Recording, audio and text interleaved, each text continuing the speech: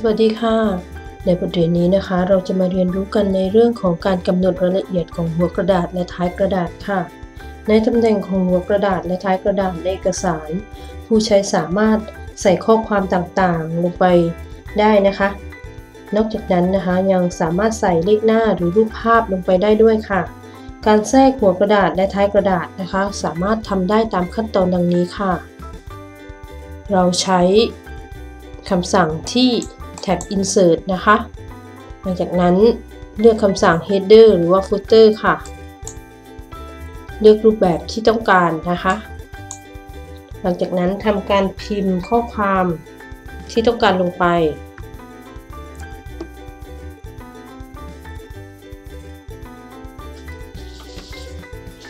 หรือเราสามารถแก้ไขคุณสมบัติ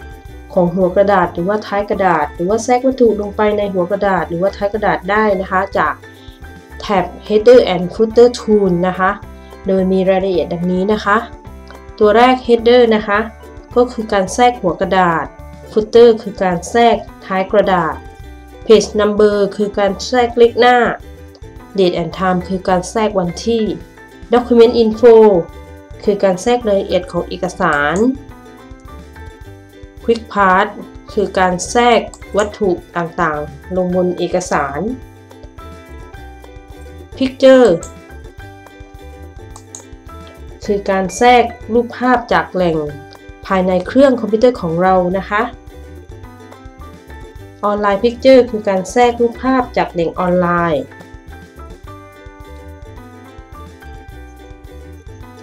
ในตัว Option นะคะจะเป็นการตั้งค่าความแตกต่างระหว่างเอกสารนะคะโดยที่ Different First Page คือการกำหนดหน้าแรกไม่เหมือนกับหน้าอื่นๆถ้าเลือกDifferent Odd and Even Page ก็คือการกำหนดหน้าคู่หน้าคี่ไม่เหมือนกันใน Position นะคะคือการกำหนดตำแหน่งของหัวกระดาษหรือว่าท้ายกระดาษนะคะ Header from top นะคะก็คือการกำหนดระยะห่างจากด้านบน Footer from bottom ก็คือการกำหนดระยะห่างจากด้านล่างนะคะและหากต้องการออกจาก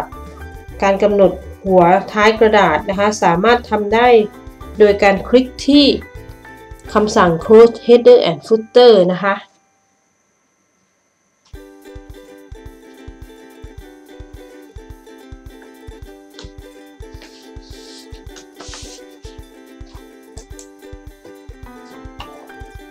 ต่อไปนะคะเป็นการกำหนดหมายเลขหน้าหรือว่า Page Number นะคะ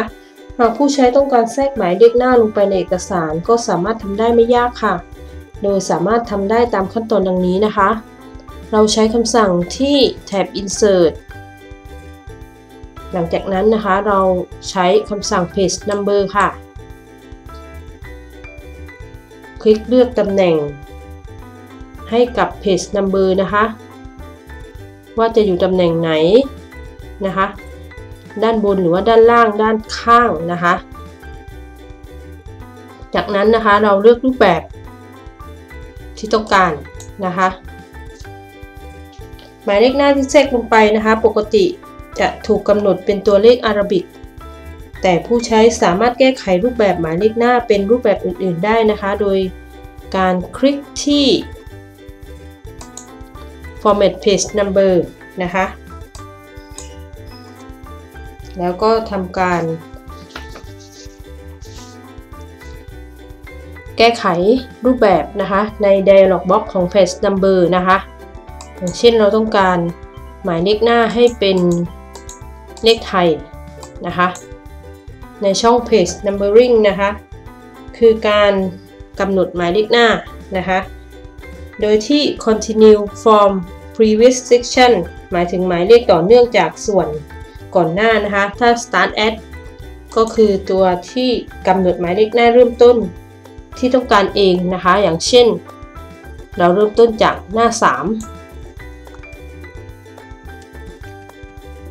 นะคะเราก็กำหนดลงไปนะคะหลังจากนั้นคลิกปุ่มโอเคนะคะหน้าเริ่มต้นของเราก็จะเป็นหน้า3นะคะ สำหรับบทเรียนนี้นะคะก็ขอจบการนำเสนอเพียงแค่นี้นะคะ หากผู้เรียนอยากทบทวนก็สามารถอ่านทบทวนได้ในบทเรียนที่เป็นเอกสารนะคะแล้วพบกันใหม่ในบทเรียนถัดไปนะคะสวัสดีค่ะ